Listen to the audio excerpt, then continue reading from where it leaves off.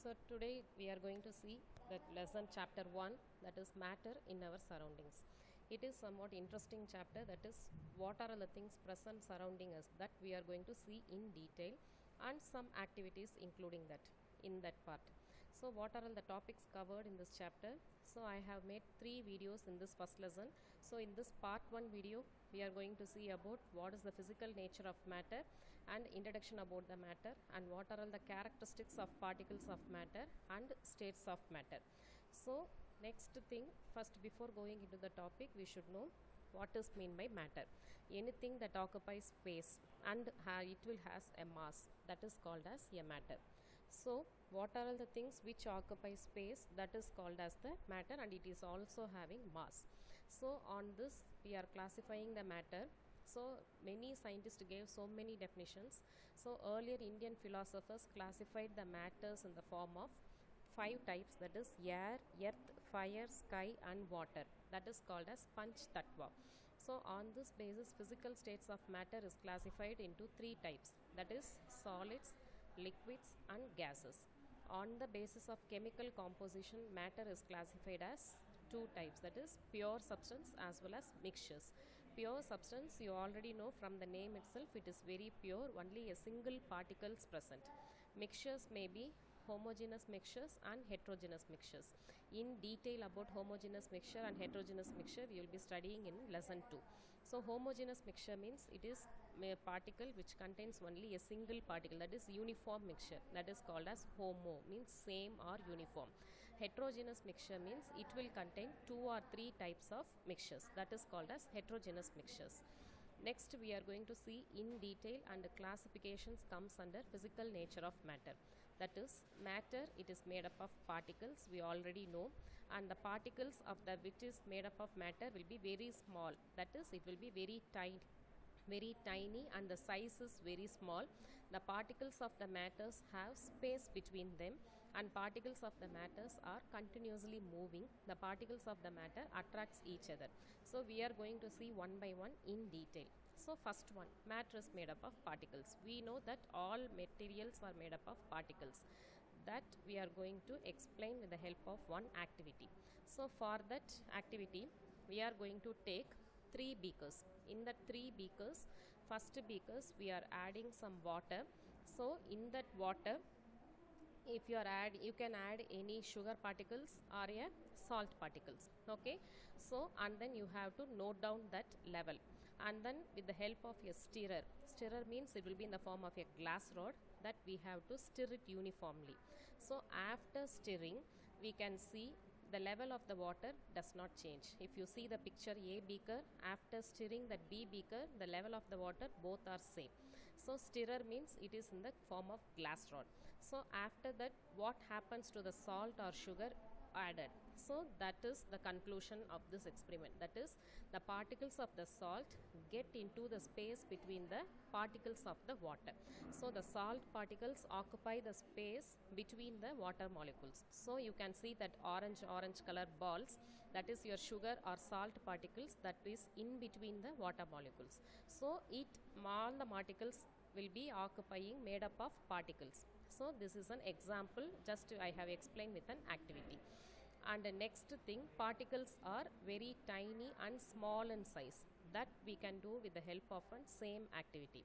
So we can do by taking this with the same beaker, that is glass beaker, it is 100 ml glass beaker. We can take 3 to 4 or 5 to 6 beakers, and we can name it as A, B, C, D beakers. In that first A beaker we are taking 2 to 3 crystals of potassium permanganate solution, and that we are adding some water and we are making that into a solution. The potassium permanganate crystals will be purple in color. So that color of that potassium permanganate is purple, it is very dark purple color. And then after some times to the B beaker we are taking 10 ml of that 100 ml solution. That is from A beaker we are taking 10 ml of the solution, and that we are diluting with another 100 ml of beaker containing water. So again if you see the color change, from A to B somewhat color has been reduced. From this B beaker again we are taking another 10 ml solution, and then we are doing further dilution. That is the color of the C beaker. If you see the color of A, B, C, A it is very dark, B it is very somewhat color is reduced, and compared to C it is reduced again. Again, if you do further dilution, that is we are taking again 10 ml, we are diluting to 100 ml. If you see the last D beaker, the color is very much reduced. So here we can tell that 2 to 3 crystal drops particles of that crystal's potassium permanganate, it contains millions of tiny particles. So even if you are doing 5 to 6 times of dilution, the color only will be reduced. So this is an activity to explain particles of the matters are very tiny in size. And next thing, particles of the matters have space between them. So same example, first activity what I have explained, that you can include here also. Same, we are taking 3 beakers, and first beaker we are adding some water, and in that water we can take 100 ml water. We can add either sugar particles or salt particles, both are crystalline, smaller tiny crystals. And in second beaker, if you see, the level of the water will not be raised. So as such the level will be there, and if you with the help of glass rod we are stirring, and we can observe what happened to the added sugar or added salt solution.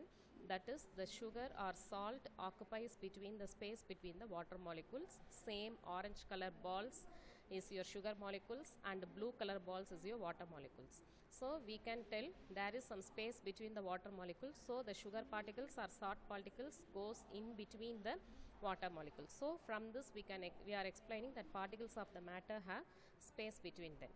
Next we can tell particles of the matters are continuously moving.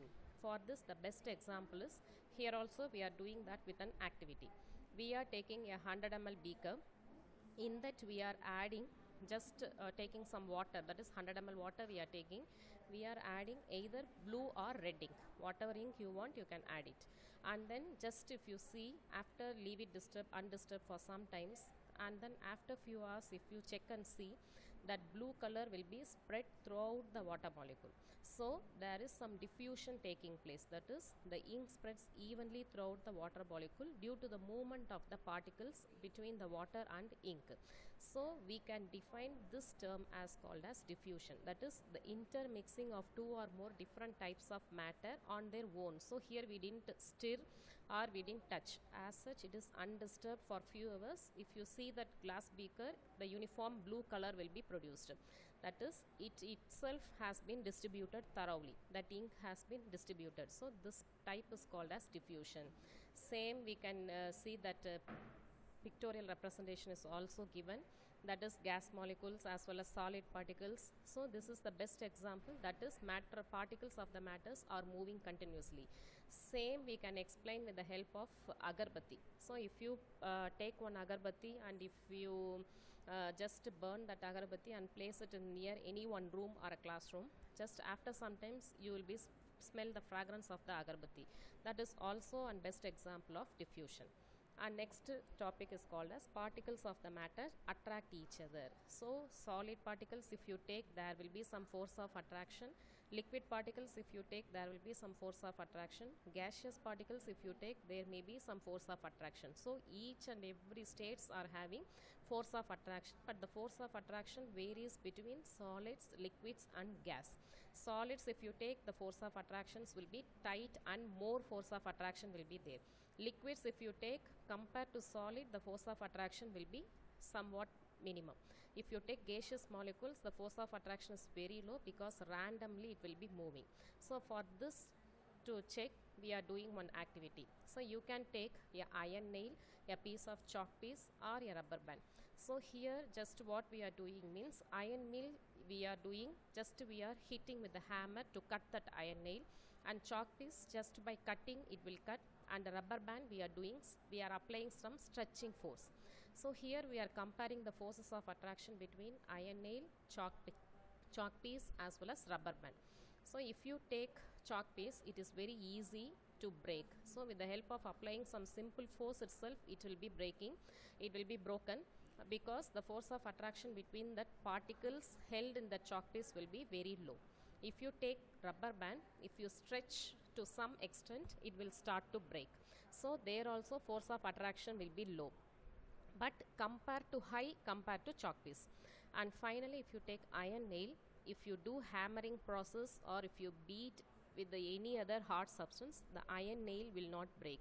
So the force of attraction is very hard in the solid particles. That is, iron nail, the force of attraction is very high because particles are tightly packed compared to chalk piece as well as rubber band. So this is an activity to explain the particles of the matter attracts each other. That is, each and every particles will be having different forces of attraction, whether it may be a solid state, liquid state or a gaseous states. Next we are going to see about the topic states of matter. So already you know in lower classes we have studied that matter exists in three different types. One is solid state, liquid state, gaseous state. So for each states we are going to see what are all the properties. If you take the properties of the solids, it will be having definite shapes and volumes will be fixed volume. For example, if you can take ice, water. That is, water if you are pouring in the ice tray, it will be acquiring that shape, so it will be very fixed and volume will be also very tightly packed. The space between the particle is very minimum, that much easily we cannot pass any molecules to enter inside the solid particles. As well as the forces of attraction between the particles very high, that is maximum force of attraction will be there for solid particles. We cannot that much easily break that solid ice. The movement of the particle is minimum. Suppose if force of attraction is very high means movement of the particles will not take place, so the minimum movement of the particles will be there. There are least compressible, so we cannot easily compress that solid particles. Therefore, the rate of diffusion is also least, because if the moment is very minimum, force of attraction is high means the rate of diffusion is very low. So these are all the properties of the solids.